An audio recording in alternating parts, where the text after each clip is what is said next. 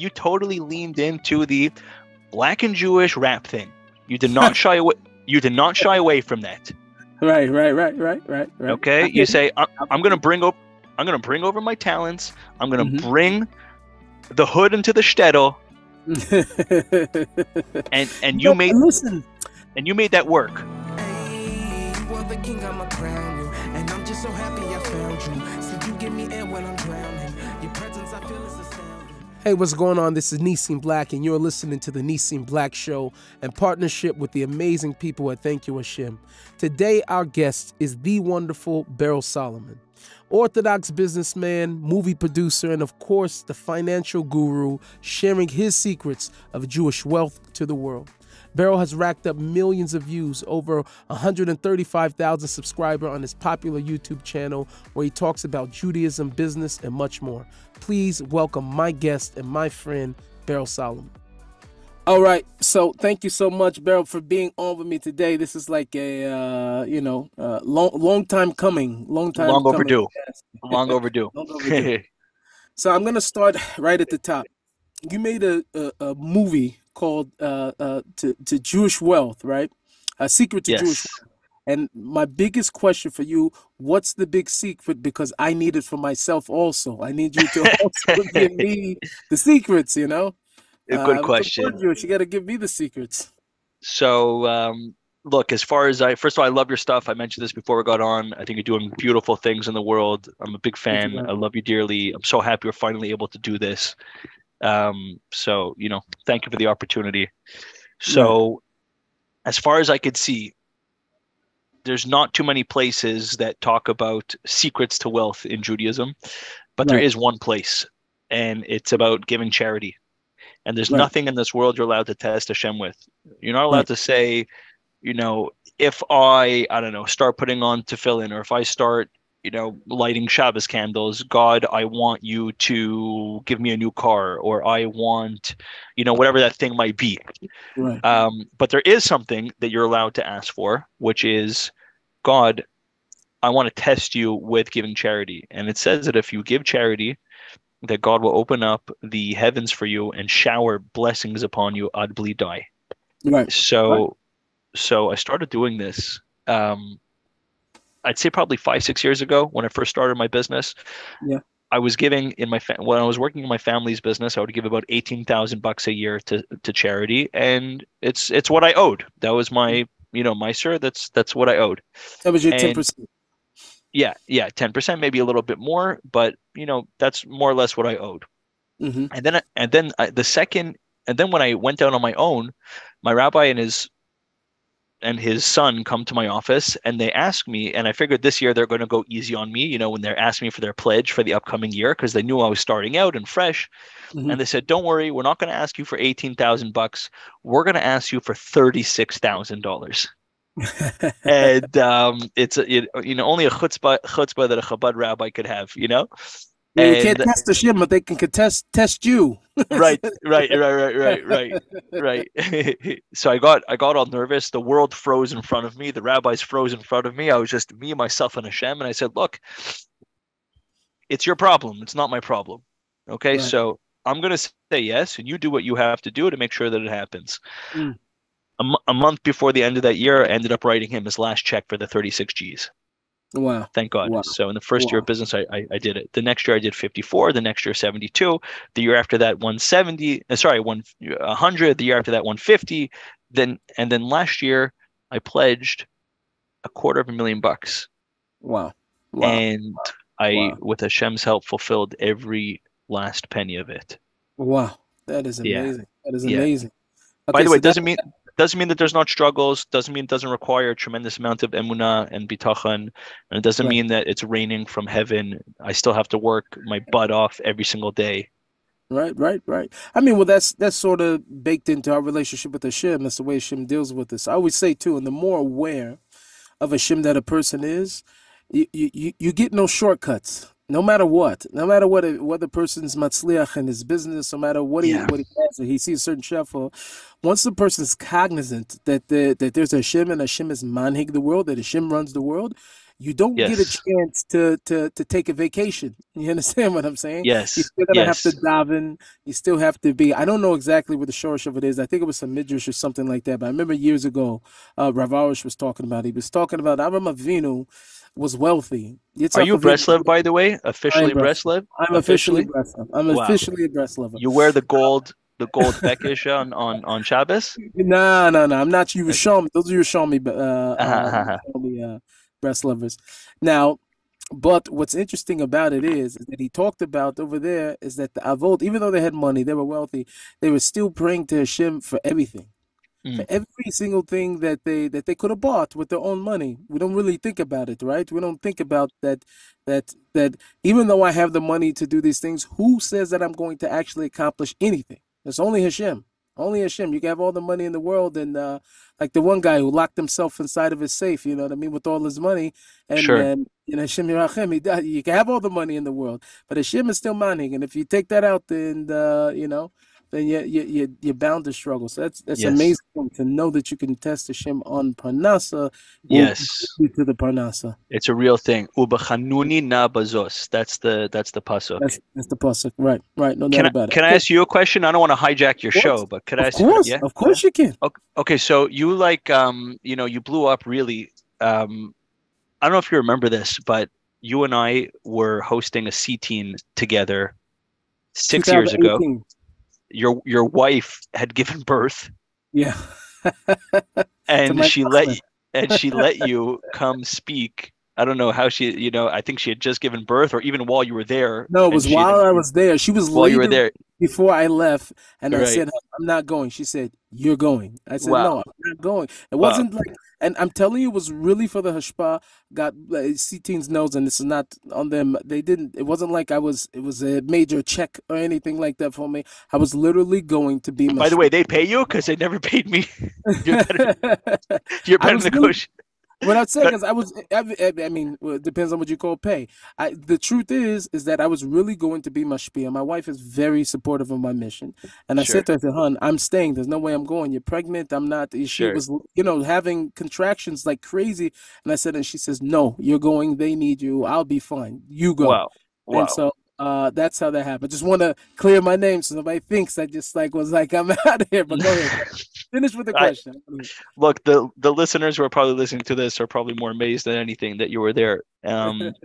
So yeah. So anyways, my question too is, we were there, um, and you were barely, you were just coming up at that time, Hmm. just coming up. And one thing that I've noticed about musicians and artists, they actually have the most fame out of anybody.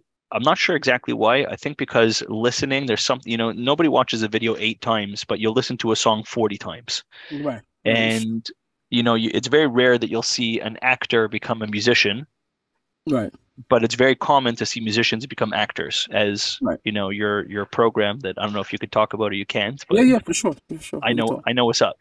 All right. Um, so you've become very famous, and how do you deal with that? I think that, again, I guess you could say I'm a B-list celebrity in the Jewish world, but I don't think that Classes. He already has classes. the fame that a artist has is comparable to, let's say, me, who is like a Influencer. business Right. teacher. Yeah. Got it. So Got it. so how do you deal with that? Well, the first thing is that one of the biggest powers I would say that I have is that I have an amazing wife.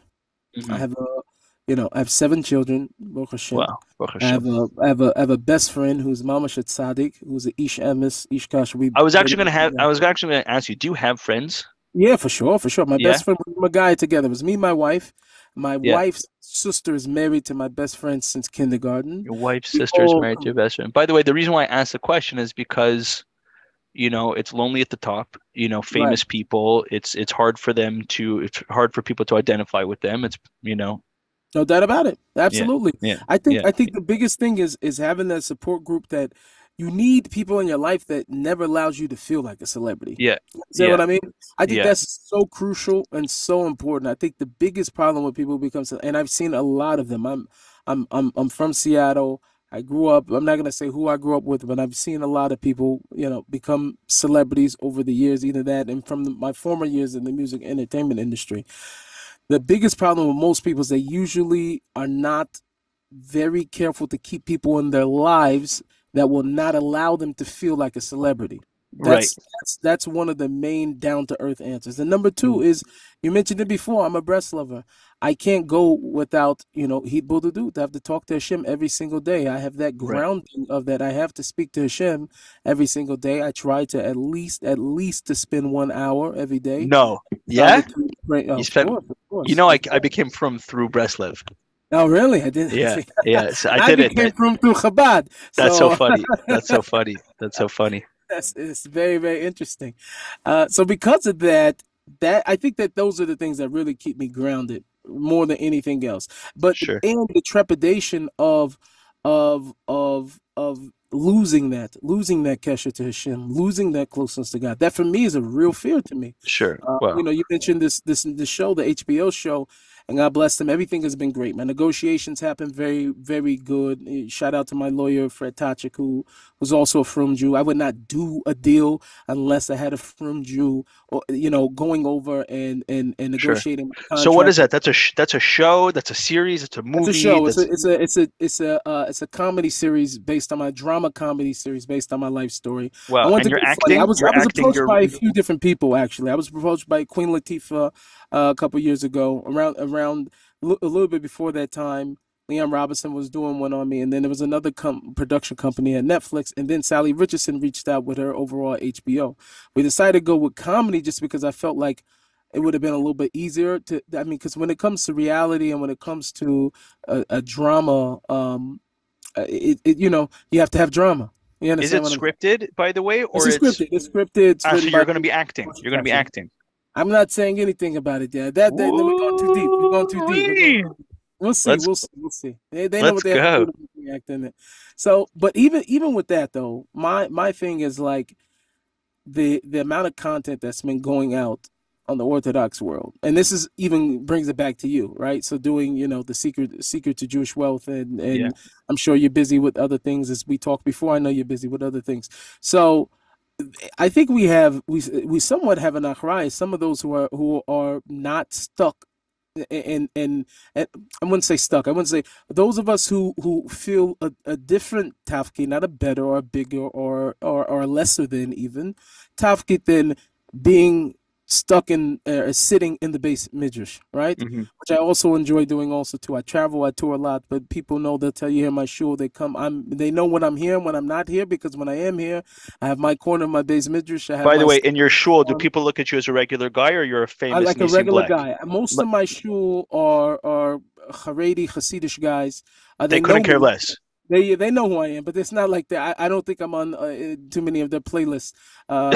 Anyway, but they love me, have a major respect and cover for me, and I have a place at home. My kids love going to shul even. Sure, So sure, Baruch sure. Hashem, we have that place, and that's the type of place I want to be at. That's why it's been very tough for me here to find a place. Also, too, you want to find a place where you're not too much a celebrity, then you have to find a place where they're not anti you. You understand? Also, too. So I think I found that perfect balance for me. So which I think is very, very important. Beautiful.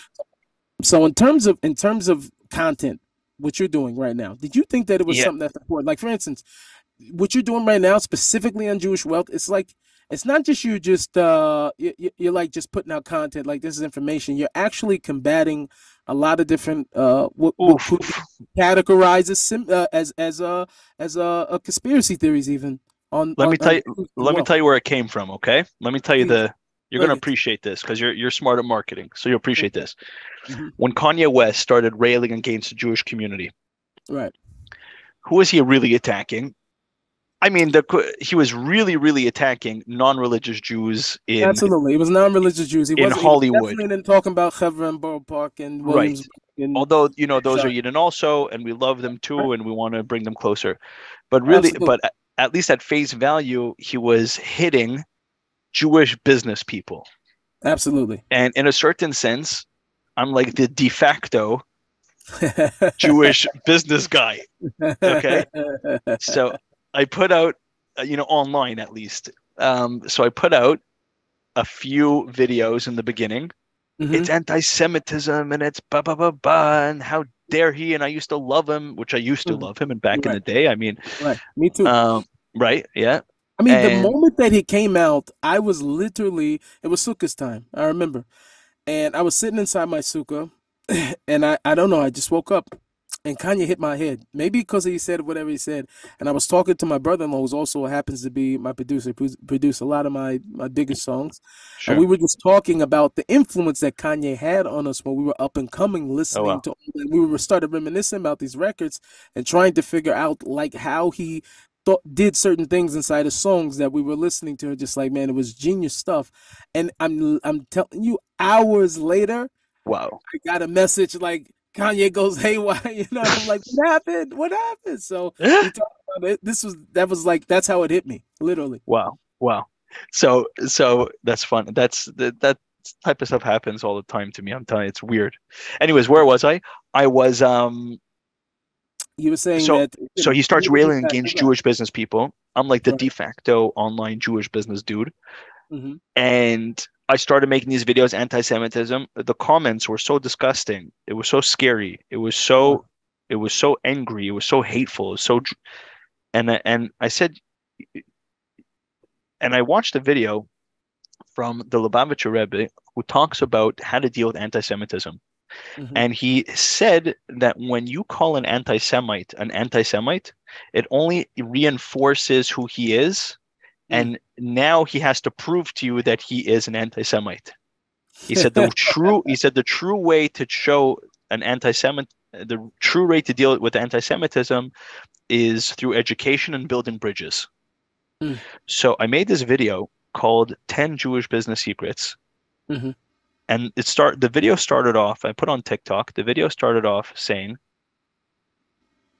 I know that what what what Kanye West said is I don't see it as anti-Semitism. I see it, he's telling the truth. Jews are good at business. Let me explain to you 10 reasons why. And Mm. it was everything from giving charity to taking care of your community to teaching your children how to make a living to being honest in business to taking one day off a week to Right, all the good stuff, right? right. The video and whatever I posted it, I wasn't thinking too much. I picked up my phone 5 minutes later, it had 26,000 views on Oh my God. TikTok. 10 Oh minutes my later God. after that, was at 100,000 views. An hour, we were at 1 million views. The Oh thing my. went viral in the whole world. It got shared over 100,000 times. It got millions and millions and millions of views. The thing went freaking viral. Wow. Wow. And Wow. I just continued, and the comments were so nice. They were so correct. They were so sweet. Mm-hmm. People saying, "Hi, I'm Arab and I'm Muslim, and I have to tell you, I really respect the Jewish way." Christians saying, "Wow, I wish we were taught this," and da da da da. I wish Christians support each other. And then I just sort of doubled down on this Jewish business secrets and just Mm-hmm. started going in that direction. And instead of running away from that, I Mm-hmm. sort of embraced it. Right. The world doesn't want a weak Jew because they know we're not weak. Absolutely. When we Absolutely. play right, when we play victim, the Mm-hmm. world can't stand that. It's like Absolutely. the world is saying you're the king. Don't play victim with us. That's like Mm-hmm. the king. That's like nobody wants to see Lahavdil, Donald Trump playing victim. Okay? Right. Um whatever. I don't want to piss off some of our listeners, but nobody wants to see the king playing Right. victim. He's not They want to see the king playing the king. Right. And the second that Absolutely. I leaned into that, bang, I exploded. Right. It's amazing because it's, I mean, from a marketing perspective, of course, it was And great. You can I probably tell did you what better. you do? What you did? You Uh-huh. totally leaned into the black and Jewish rap thing. You did not shy away. You did not shy away from that. Right, right, right, right, right, right. Okay, I you get it. say I I'm gonna bring up. I'm gonna bring over my talents. I'm gonna Mhm. bring the hood into the shtetl, and you made Listen, this is why that it's so work. important. This is so important because what people you fail to realize, like I say all the time, I'll say like this. Let me flip this around. Let's talk about the black side of what Kanye was saying, right? And Yeah, this includes everything what you just said about me as well. For years, it's looked down upon, even in the black community. oh well, we're good at we're either going to make it out of the hood by playing basketball, by singing or something of that, but they won't let us become real businessmen and company owners and all these other things. Even though that we know that's been debunked, we have Oprahs and Jay-Z's and other people, whatever the case is. However, the truth is, I look at it this way, and some things are very clear. And I think the Chovos HaLevavos talks about the duty of the heart, also talks about how each person has to know that Hashem created a person, an individual with a certain nature. If you have a certain desire and pull towards certain things, because Hashem created you that way, just like he did with the animal kingdom, Lahavdil, and the way that they are attracted to a certain way, they're built in a certain way to protect them from the things they need to protect them from, and they have certain desires and their natural instincts pull them towards a certain type of food, a certain type of shelter, and these things are all germane to the way that these things were created, and this is what protects them in their life. And he said, and it brings over there in the same way that it is by them as by us, that we have a tafki to do, we have a purpose to do. Hashem gave us talents and things that we're supposed to do, and whether things are up or they're down was not enough. He said over there, it's a pagam in our muna, even somewhat, to think that, oh, everything's just decided on Rosh Hashanah, so I'll just do whatever, it's just gonna come to me anyway. No, you have to find your thing, and I'm setting that up to say that who cares if in the Black community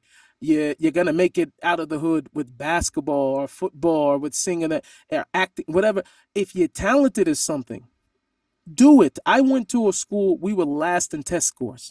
We were last in education in the whole entire state. But we were number one in the country in basketball. Now, no doubt about it, we didn't have, number one in the country. Nate Robinson was on our team. Nate Robinson, the Roderick Logic twins, the Terrence Williams. We had a squad, right? This is the home of where Jamal Crawford had graduated a few years before that, but it was definitely Jamal Crawford's class that got us into that spotlight, right? Wow. So what happened is what we saw after that was that even though we didn't have as much textbooks and that, we weren't interested anyway. But if we would have had, I'm being honest, I'm being straight up with you, I wasn't interested anyway. Who cared about Shakespeare or anything like that? But if it came to performing arts and when it came to, sports, we excelled in those things. Sure. So why not build an education system surrounding our gifts and our talents that we give to the world? Here's what everybody else says. So if you're good at something, own up on what you're good in. Create the business, but you know what I'm saying, express it. So no difference in that. Jews are good at business. So do business. Don't shy away from it because what Kanye West is saying, that do business. So I think what it is I think until you embrace yourself, you'll never accomplish or do what you're supposed to be doing here in this world until you embrace all of you. That's what I believe. So let me ask you a question. You mentioned the Black community. 2 questions. A, do you still feel a connection to the Black community? And B, do they feel a connection to you?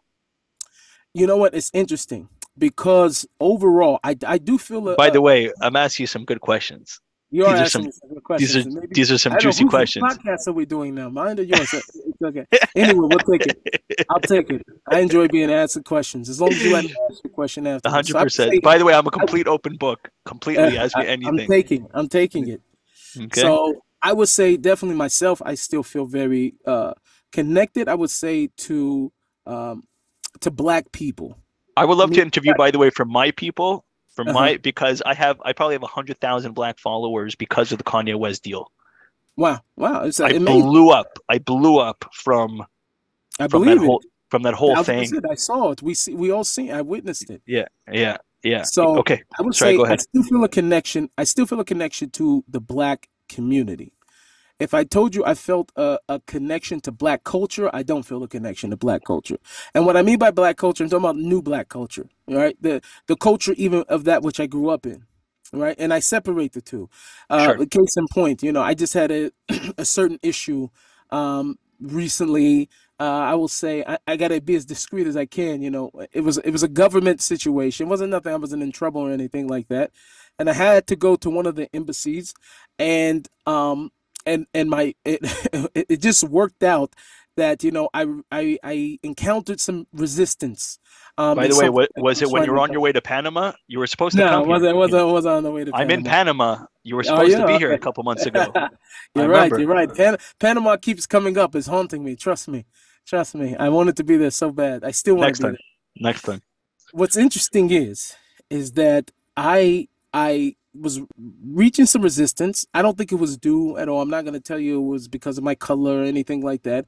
And my celebrity definitely didn't get me anywhere. Nobody in that government building knew who I was, except for when I walked out. There was one employee that was a sister. She was black. And it's just the thing. I have it also too when I see you, especially when you're driving through. I'm just be straight up Palestinian territories, and the first thing you see when you see a yarmulke, you're like, ah, thank you, Hashem, thank you, Hashem. And you have this thing sometimes as black people. We see another black person, you're just like, okay, there go. I'm saying there's somebody. You still feel a certain kesher and connection. So I Interesting. see the Very sister. interesting. She worked there. I talked to her, explained my problem, and she went in and got it done. She went in and got it done. Wow. So there is a Wow. certain connection you have still, I still feel, to the black community, but not black culture. The shoot 'em up culture, gang culture, what we've become and how we're being presented in the media, I feel absolutely no connection to it. Wow. I mean, but there are but what real black culture was, which was all about family, which was about economic growth, empowering our communities, for sure.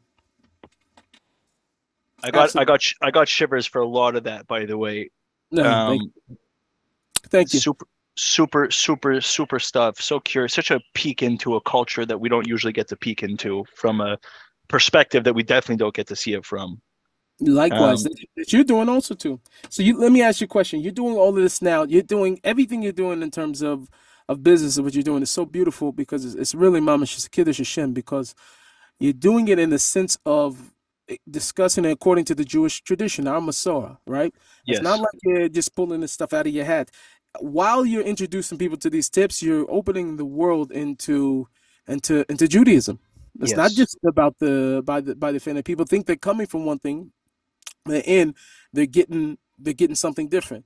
Do you feel like you're having a very, I would say, tangible, you're seeing tangible results on what you're doing for businesses, for people, and is that bringing them to a certain type of affinity towards Jewish people because of what you're doing?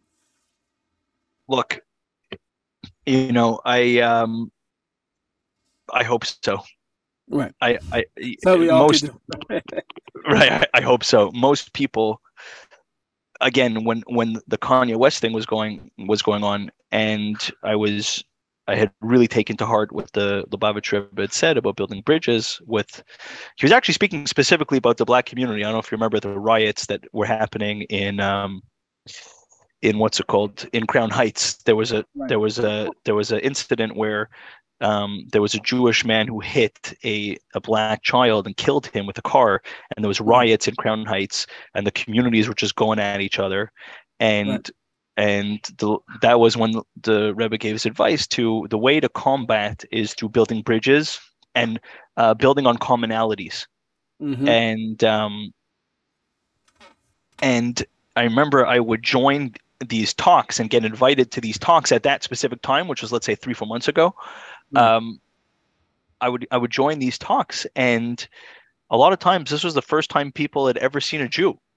So we were talking about this point, talking about results. What are you seeing business wise? What do you feel like you've been Yeah, able so to, not only great, that through the business, but also through you're exposing Judaism to the world?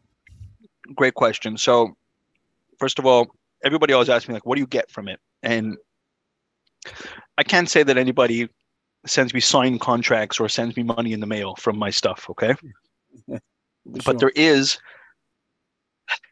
a certain advantage to you walking in to a conference and everybody knows your name.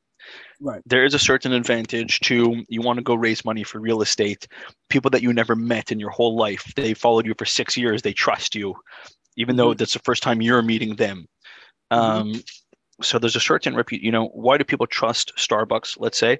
Because they know that their latte is going to be the same latte in Montreal as it is in New York, it is in Israel, as it is in Right. Afghanistan, if there Right. is. So there's a certain brand Power. My new project that I'm working on with Hashem's help, which I'm very excited about, which I haven't been speaking about at all. I'm working on a movie, full feature film, $2 million budget, actors and the whole 9 yards is what I'm working with Saul on. Saul Blinkoff. He's I was gonna the ask you writer. about it, but whatever. Okay, whatever. Yeah, he's the writer. He's a writer. You ready for this? It's called Mashiach. Ooh, it's a movie that Mashiach came. No. Yeah, it's a movie about a family in Brooklyn that accidentally triggers a sequence of events that accidentally brings the Mashiach. And it follows their journey from Brooklyn to ultimately into Eretz Yisrael to go see the Mashiach. That's amazing. That's amazing. And Saul's writing it, and he's the best. Saul's amazing. Saul's amazing. I'm working on something with Saul also as well. As you mentioned, I'm not able to talk about it yet, but yeah, Saul's he's the guy's brilliant. He's amazing. Got to have him on next also. Okay, so speaking of movies, let's talk about your response to Unorthodox. Orthodox. This is really probably the first time I'd ever heard of you. Right? Was that response? And it seems like it's sort of I wouldn't say your shtick is, but it looks like it's definitely your way to sort of take things head on. Which I enjoy, is that we're not running from the problems. We're confronting these problems. We're coming straight ahead of it. We're not gonna hide behind. You know what I'm saying? I actually didn't even realize that until you mentioned that, and thank you for pointing that out. I didn't make that connection. I didn't see that pattern. No, I'm telling you, I'm seeing. But I appreciate that. Yeah, so that was a film that, Unorthodox had come out. The original. Could I tell you something? My time. I don't know if you ever experienced good timing. Yeah. I don't know if I've ever been in the right place at the right time. Yeah, for that movie, I have timing a lot of times on the opposite. I'm usually doing the wrong thing at the wrong time, but I do know about timing. Okay, so I definitely identify with that. I don't think I've ever been in the right place at the right time, except for there. Right. So the movie Unorthodox came out. The first one about Deborah, whatever her story on Netflix, the series, or I think it was a series, whatever. Yeah. And it was during the pandemic, and I volunteer at my old high school every day in Montreal, or I used to. I live in Panama now, but. And one of the teachers, and I volunteered doing a minyan there with the non-religious boys in the morning. And during the pandemic, religious Jews were being literally persecuted. I don't know around the rest of the world, but in Montreal, they were being persecuted that they were the super spreaders, which today you see is so stupid and so wrong and so disgusting for so many reasons. Garbage. And this lady posted an ad for, the trailer for Unorthodox. And she said, this is exactly what we need right now. And not like, oh, this is what we need right now. This is exactly what we need right now. Right. And I remember being so upset about it because my parents are not Orthodox yet. They're not religious yet. God willing, they will be. And they're influenced by this garbage. Okay, so here was another thing against us at the wrong time. Right. So I had this thing in my head to do this movie against that movie, Unorthodox. Whatever happened was that I was able to gain a little bit of traction, and a year and a half later, a super wealthy guy in Montreal heard me telling my story, and he said, "You know what? Why don't we make a movie about this?" And I said, "Well, I need a funder." He says, "Do you have one?" And I said, "I think I'm talking to him." He wrote me a check on the spot for 50 G's to help me get my feet off the ground. Wow. And I started production of the movie, which took almost a year. In the middle of the production for the movie called Orthodox, My Unorthodox Life came out by Julia Hart. Wow. So everyone thought that I was fighting this movie, and I was in the right place head on. Little did they know I was fighting the one that came out 2 years ago. Right. And my launch date was 3 weeks after the second My Unorthodox Life launch date. Wow, wow, So wow. I was in the right place at the right time. That's crazy. Yeah, Crazy. yeah, Baruch And Hashem. in terms of distribution, how did you work out distribution and different things like that? I So mean, because I one thing. reached out to everybody I could. At Hmm. that time, not that I'm anybody now, but at that time I was relatively unknown. I had a very small network, and I shopped it around to as many people as I could. I was working on a deal to get it into movie theaters. There's a guy in Montreal. His last name is Guzzo. He owns a whole whack of theaters all over Canada and all over the States, particularly in New York. And he really wanted to get it into his movie theaters and to from there to keep on pushing it up the channels. You know, once a movie goes into theaters, it gives it a lot of credibility. Drake is in the movie because I don't know if you had a chance to see it, but did you, by the way? No, I didn't see all of it. I didn't see Drake for sure. Okay, Nobody told me that Drake was okay. in. Drake is in the film because I I have seen footage of I it. seen clips and pieces of it, and then I Okay, also had seen the interview. I think it was you and your wife also too. When sure. you, yeah, So Drake is in the film because he because I was doing business with him when I was in the nightclub business. right. So it had the film had weight and it was in the right place at the right time. But in terms of the distribution, I would have needed to have waited 6 months for it to play out the movie theater realm.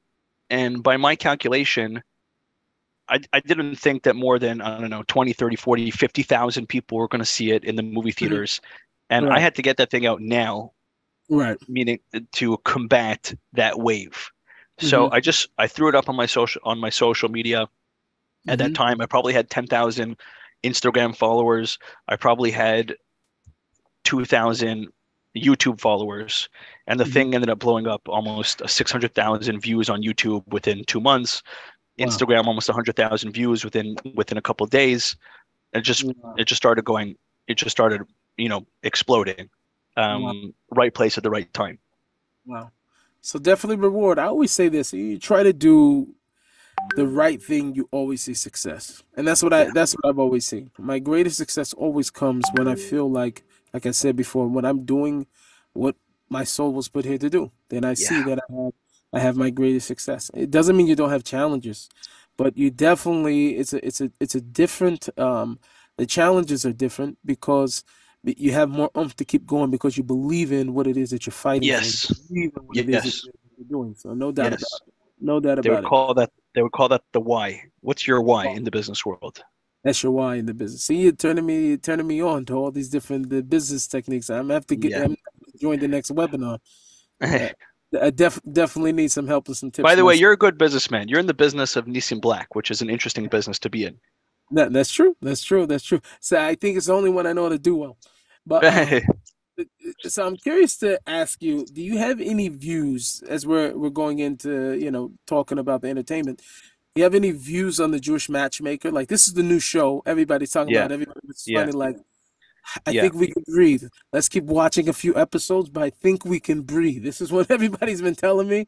I'm being very honest with you. I've seen nothing of. I haven't seen it at all yet. Everybody keeps telling me to watch it. I'm trying to figure out if, and my manager even telling me you got to watch. It's like how you have me on tour almost every day of the week, and when Right. I'm not Right. doing Right. podcasts. So, Right. but I'd like to know what your view of it is. Sure.